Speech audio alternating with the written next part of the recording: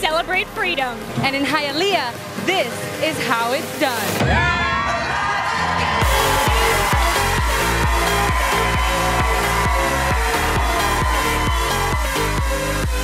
This year, we made sure to go above and beyond, starting with fireworks by Extreme FX. There's a massive, massive surprise for everybody in store that's going to be here tonight. It's never been seen, it's never been done before, and it's going to be absolutely epic. Being a city where more than half the population are immigrants, the celebration of liberty takes place with a great deal of passion. It's the 4th of July, the birth of the greatest nation in the world, a nation that's giving many of us a second chance. So it's a fantastic day for us here to celebrate 4th of July, Independence Day, here in the city of Hialeah.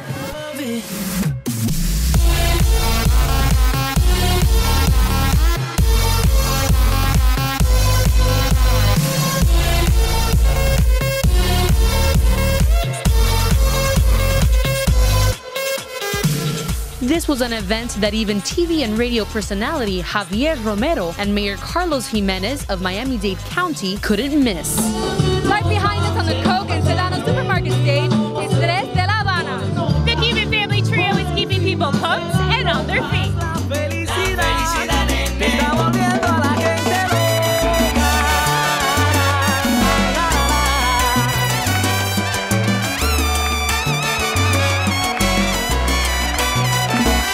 It's a day very important for us.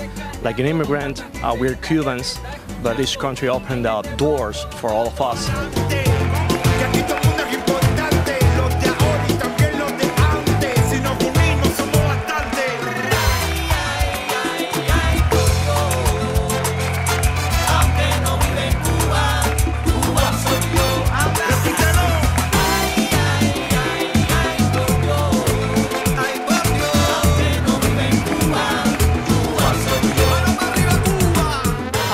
Today to be here.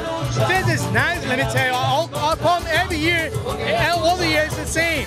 Nice. Beautiful. I think this is a great event because there's music, there's family, a great event. How we doing, Hialeah? I can't hear you. Are we ready, Hialeah? The finale for Hialeah's 4th of July showcased a fireworks spectacular synchronized with a mix by DJ Nancy Starr.